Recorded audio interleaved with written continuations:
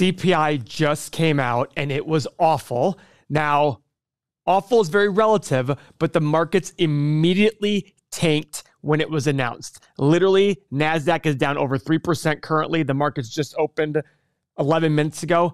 Pre-market, it was down 2.5%. It is continuing that loss. So what was expected? CPI was expected to be 8.1%, which was and also down 0.1% over the last month.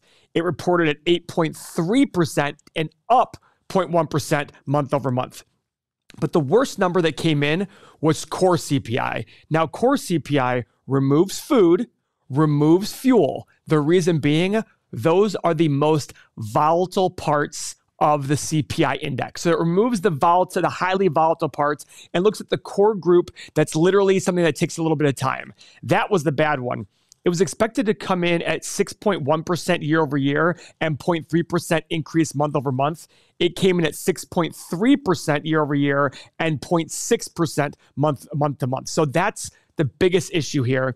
And of course, what does that mean? Well, guys, with inflation, how does the Fed fight inflation? They fight it by raising rates. If I were to guess, and of course this is pure speculation, but there's already been talks about 0.75% increase happening this month in the Fed rate, I think that's a lock based on this information. The Fed is absolutely going to use inflation as an excuse to raise rates. And you've already seen them raise rates a ton in the last year. In fact, in the last year and a half, look at mortgage rates. We had an average 30-year mortgage of about 2.75% just a little over a year ago, and it's now closer to 6%, well over double.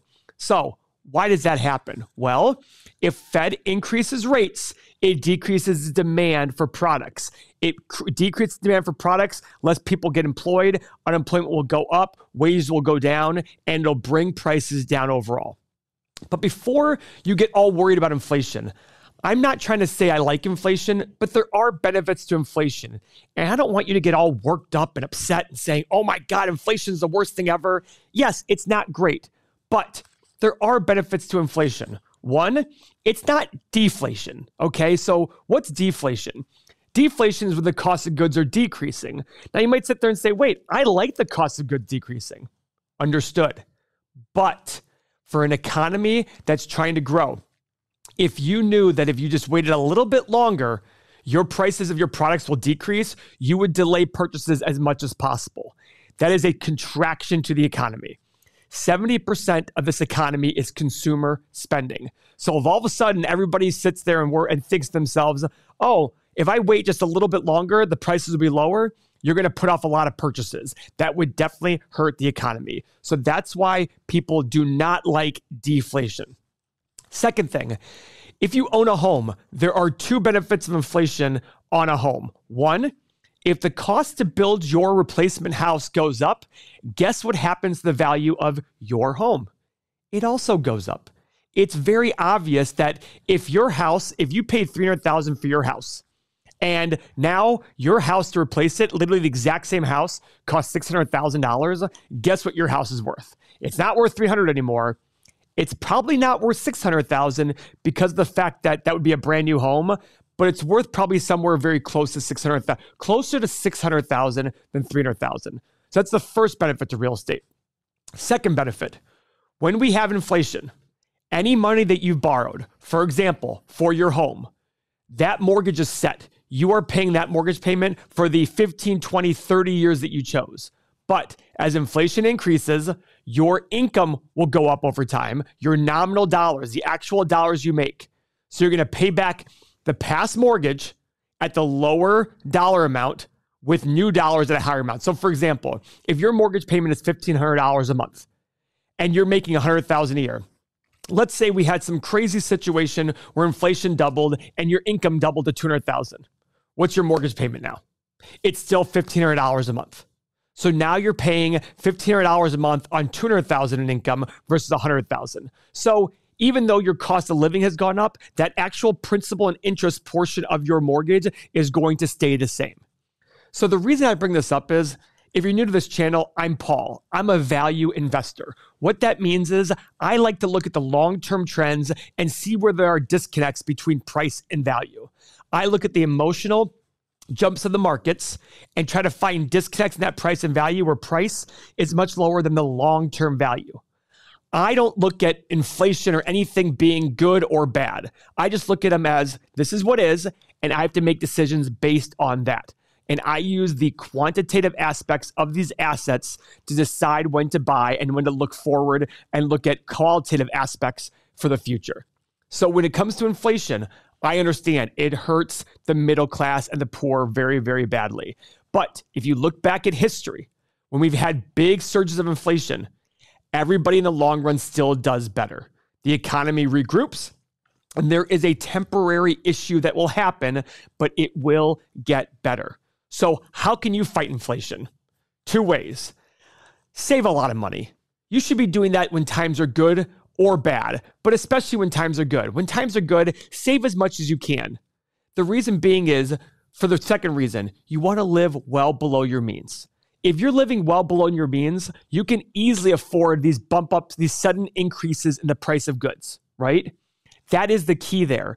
If you support that, if you do that, you're not going to make emotional decisions.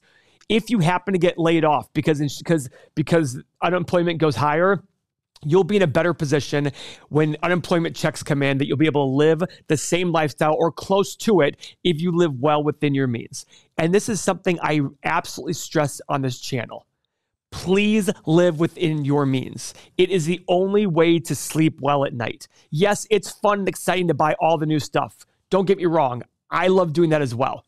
But if you live within your means, you'll have much better quality of life going forward, especially when times are tough. Because we only remember the bad times and the good times for 4 years. That's the financial memory. So please live within your means. That way, when the bad times happen, you will still be fine. You won't have to make emotional, quick decisions that might hinder your long-term ability to retire or live a high quality of life. So inflation is very, very big in the markets right now. But there is some good news here. At the same time of inflation being reported today, the Small Business Sentiment Index came out as well. And it was actually pretty decent. It came out and it actually increased 1.9% in August to 91.8, marking the 8th consecutive month below 48-year average of 98, but it was declining in the first half of the year. So the small business sentiment, now it might be a lagging indicator, which means that it responds to the market news, but it was saying, hey, we feel better about the U.S. economy and going forward. Now, that doesn't mean everything's, okay, we're hunky-dory, but when they survey these small business owners, they want to get a pulse on what is going on in the economy and how they see the future. These are still emotional things, and they're still responding to short-term reactions to the markets and short-term reactions to unemployment and inflation. But we still have low unemployment, even though unemployment is a lagging indicator. And I would argue that with small businesses, they're probably starting to see better quality of applicants. Because as you know, it was really difficult to hire for a long time. It still is, but it's not as bad as it was before. And I'm sure that's a big factor here in the small business index. So if you like this channel and you like what I'm saying, just remember, we have a long time to live. There are decades and decades of life. Go look back at history. Go look back at the last 20, 30, 40 years. Go look at all the bad times that occurred in the economy. And guess what? We as a country got better. We still got better. Individuals can still do very, very well. In fact, on this channel, I talk about how recessions and bad times are the most opportunistic times for the smart and astute individual and investor. So if you believe that, you need to watch this next video about recessions being the opportunity of a lifetime. And don't forget to subscribe to our channel. Thank you for your time.